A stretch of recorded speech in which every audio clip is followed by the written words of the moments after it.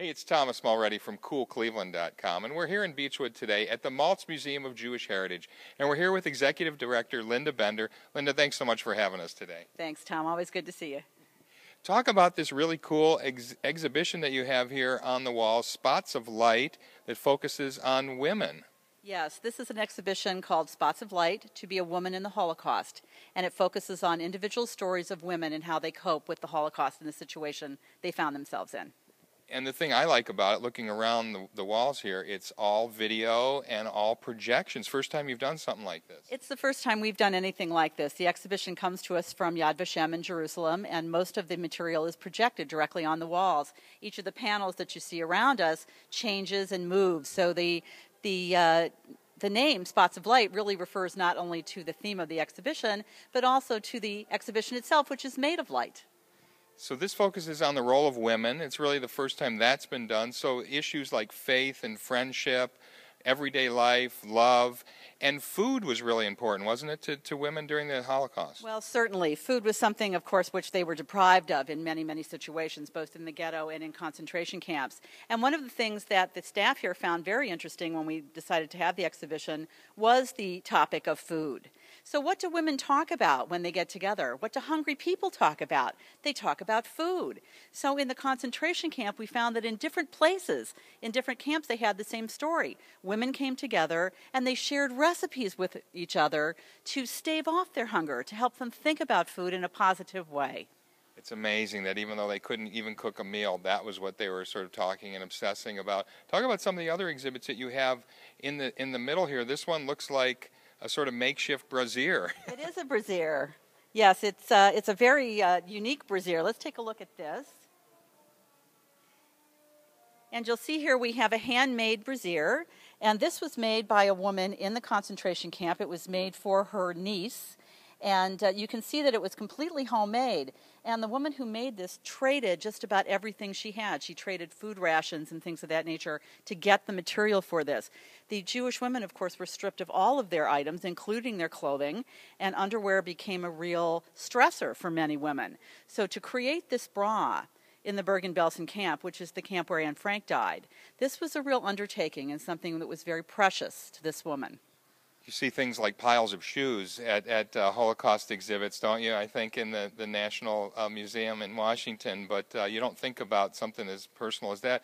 And other clothes that they made as well, that they really didn't have much choice but to sort of make this makeshift, right? Yes. Well, what we have here is a uniform that was worn by women in the Theresienstadt ghetto, or the Theresienstadt concentration camp. And it's a very special kind of object because, of course, it was worn by a woman in that camp, and it was used by women who worked in the kitchen or worked in the gardens.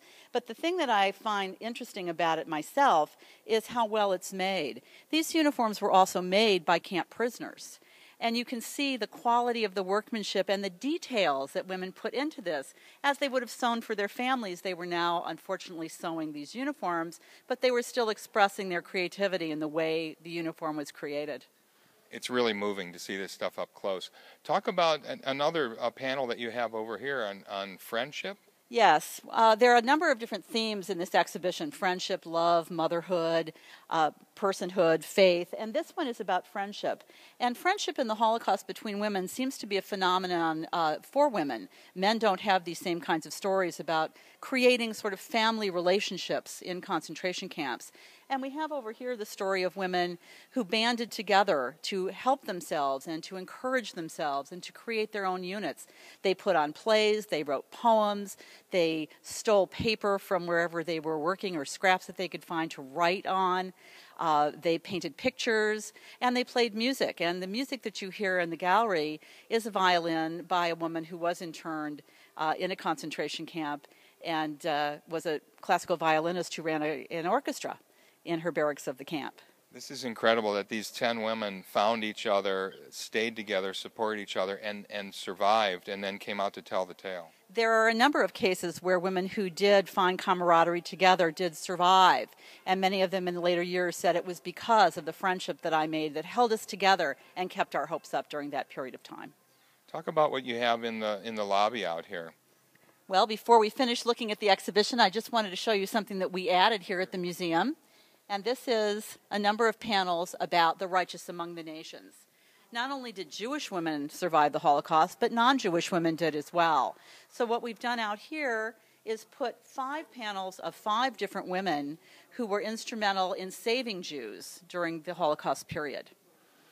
This is really powerful stuff. And, you know, it's such a big topic, and you get lost in that sometimes. And to bring it down to these stories, these very personal stories of individuals, it's a really unique way to do an exhibition.